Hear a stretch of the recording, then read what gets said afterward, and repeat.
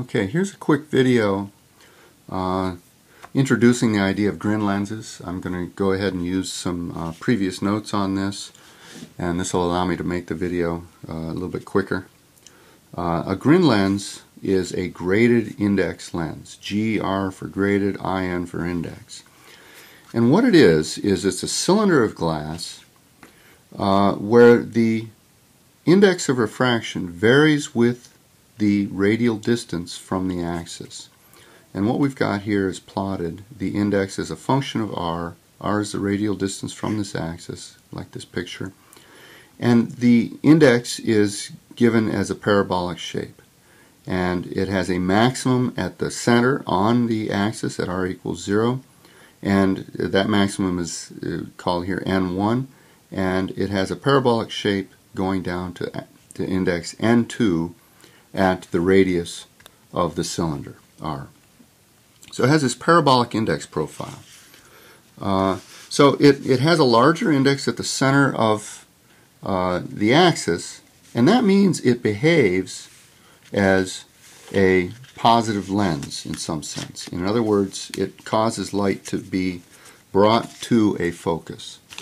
And the idea here is that when we have parallel beams, when we have a beam parallel hitting this cylinder here, this is now a GRIN lens cylinder viewed from the side, a beam that comes in parallel and hits it will actually be bent towards the axis, but then as it goes away from the axis, it gets bent around again and comes back to the axis. With this parabolic index profile, the beam actually follows a sinusoidal path through this thing. It goes around and following a sine wave. Another beam that hits it parallel to the axis, but closer to the axis, will also undergo a sine wave. And again, with that parabolic profile, both of these parallel rays will be brought to sort of a focus right here. And they will be brought to a focus over and over again at these points in this GRIN lens. The period of that sine wave is called the pitch of the GRIN lens. Okay, and it's this period of this sine wave cycle. And so this distance at which their parallel ray, incoming rays are first brought to a focus is at a distance p over 4 into the GRIN lens.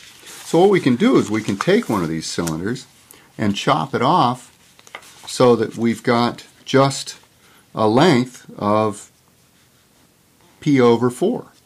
So here's now a GRIN lens with a length p over 4, and it acts sort of like a positive lens. It's called a quarter pitch GRIN lens, and it acts like a lens. Parallel rays are brought to a focus on the back face of that GRIN lens. We can apply GRIN lenses to help us bring light into an optical fiber. So here we're going to use a GRIN lens to couple collimated light into a fiber. We're going to actually glue this lens onto the end face of the fiber as shown here. So here we've got the fiber, we've got the core, we've got to somehow bring light into that core. Well, if we get this light parallel to the optic axis, this geometry of the GRIN lens and the pitch of the GRIN lens guarantees that we're going to focus that light right into that core. So it's kind of nice. After we glue it together, we don't have to worry about a misalignment of a lens with a piece of fiber. In sort of a typical launching situation, we may have, in fact, a lens here and a piece of fiber.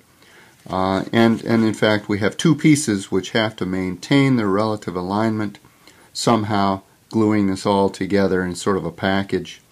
And this alignment may be difficult to achieve. But with the GRIN lens, once you glue it together, it stays together.